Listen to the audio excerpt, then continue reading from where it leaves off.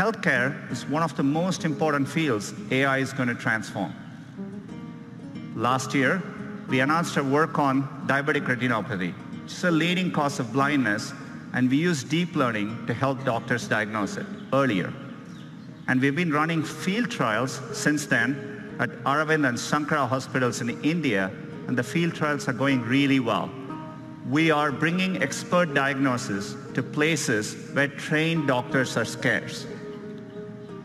It turned out, using the same retinal scans, there were things which humans quite didn't know to look for, but our AI systems offered more insights.